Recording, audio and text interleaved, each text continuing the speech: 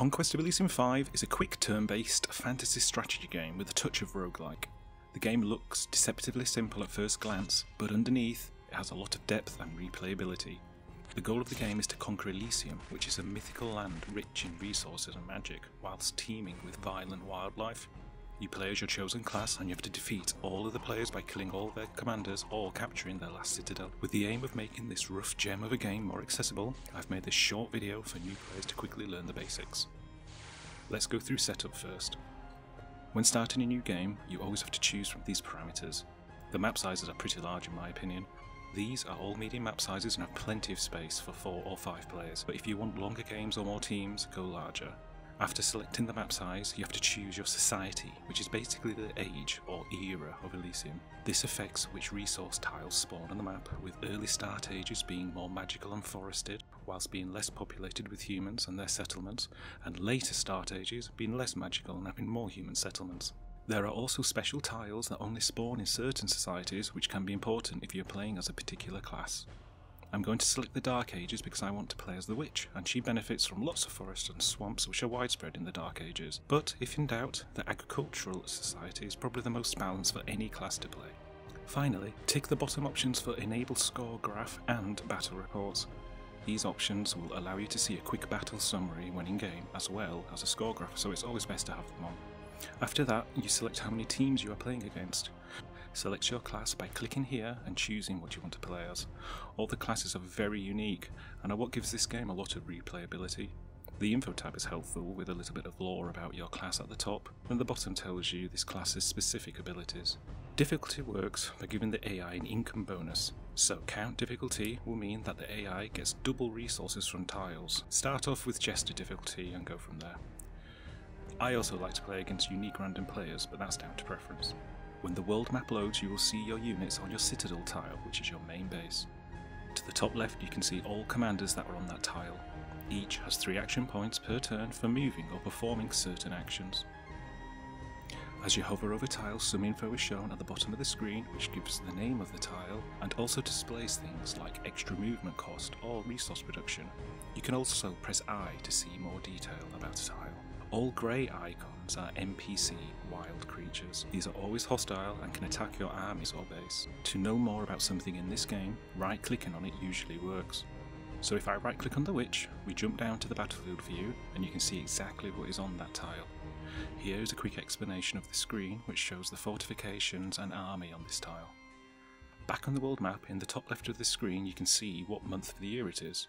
Each season lasts 3 turns. This is useful to know because the world map changes throughout the seasons, with snow and ice making areas accessible and slowing down movement. To the right of that is our economy and resources, which can be clicked on for more info. These 10 icons represent all of the different planes that exist alongside Elysium. They are entire worlds of their own that interact with Elysium in different ways and can sometimes be accessed.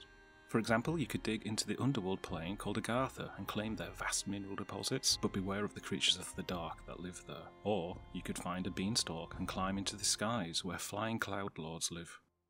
There are other realms deeper underground and realms that are beyond ancient and sometimes beyond understanding for you to discover and explore. To recruit, click the icon here and you can see what is available in your citadel and their cost. You can only recruit 1 unit per turn from each citadel you control. Anything in green text is a unit only available for this turn, but you can recruit as many of these as you want per turn. Some commanders can perform magic on the world map called rituals. They usually cost a type of resource and take 1 action point to perform, unless stated otherwise. Generally, there are 3 levels for your commanders to unlock, and each level grants access to more powerful rituals. In the early game, you want to expand and conquer tiles that give you resources you need. So for me, playing as the Witch, I need gold for recruiting new troops and fungi to perform rituals. I can see to the west of us is a market village that gives 3 gold per turn, so this is my first objective. To send my army, I first need to select the commander I want, then click on Transfer Units, or press T. When the battlefield view comes up, just click on who you want to join the commander's army and it selects them, or by pressing A you can make all the units join the commander. So now that I have all my units assigned to my main commander, I will send them to attack the market village. Here is the battle replay. All battles are entirely automated, you have no control at all, and this is a good thing. Strategy comes from army composition, and not from micromanaging the battles. If you right click on a unit, it will explain what their stats are.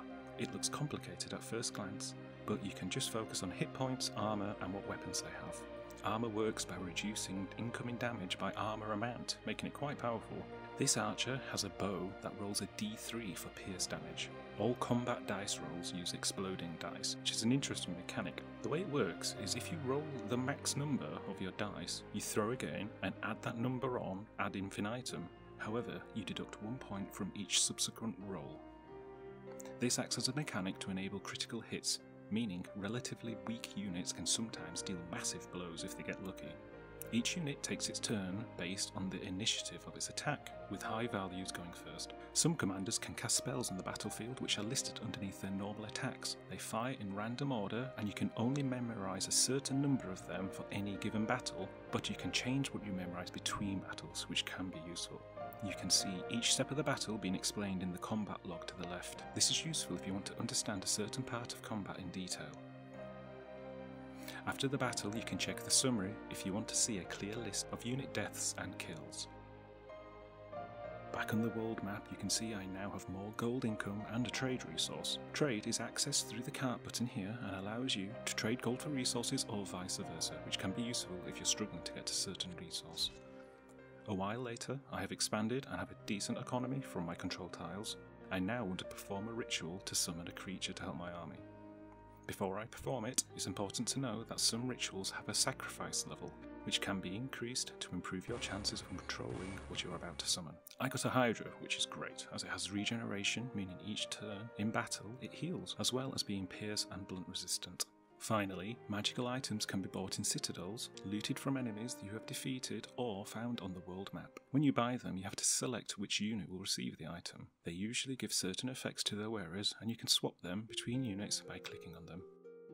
That's about everything I think you need to know to play your first few games. The real fun is in trying all of the classes, as they are all very different.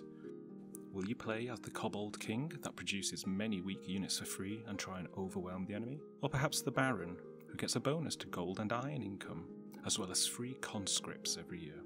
One of my favourites is the Scourge Lord, who can build pillars of power that produce a resource by draining the surrounding area of life and reducing the world to a massive desert. With 26 unique classes to play and 10 planes to explore each game, there are hundreds of hours of gameplay to be had.